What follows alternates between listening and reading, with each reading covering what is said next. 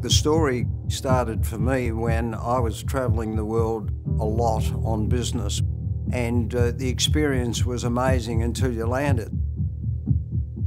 Paul came to us originally and had a vision for the high-end traveller, basically with a brief to design a state-of-the-art, cutting-edge facility, one of a kind for Australia and potentially the world. We were really given carte blanche by the little group. There were no real limits placed on us in the design sense. Some really challenging aspects of this project were combining a fairly aspirational architectural expression with some fairly rigid briefing components like aircraft hangars and things where there's some fairly serious rules set in place. We really set ourselves to try and deliver a facility that inherently related to the aviation industry.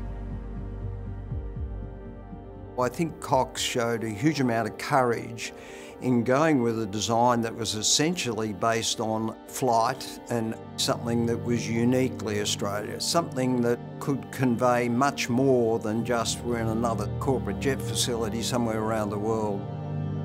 The idea of an all-encompassing wing form that housed all these varied components that were in this complicated brief was something that landed quite early. And the idea of this swooping form, which comes close to ground but doesn't touch it, was really designed to sort of play on this tension between earth and sky.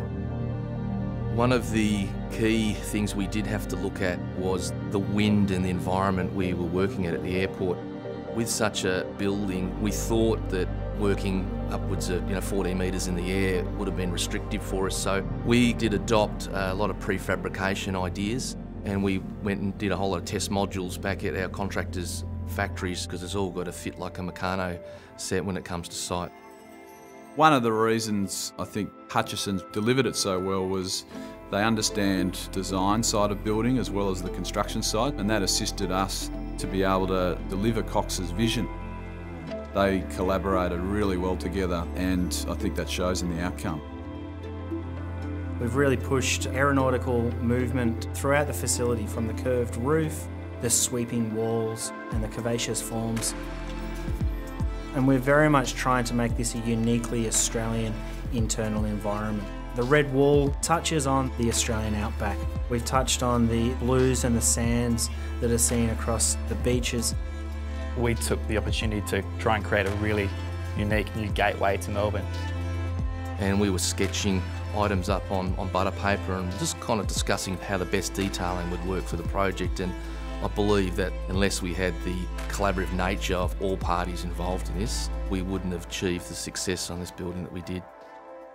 And that's difficult, but we stuck to that focus, and I'm so pleased that we have, because it has lifted the benchmark, I believe, not just within Australia, not just regionally, but globally.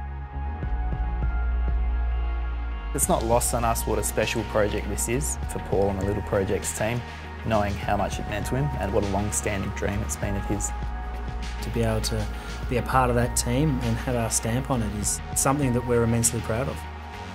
We delivered the project 2 weeks early for the client. That was a great feeling where you finally get to unwrap the present and see what you've created in its spans and its colours and the fit out. It's magnificent. It is the best job that the company's ever been involved in.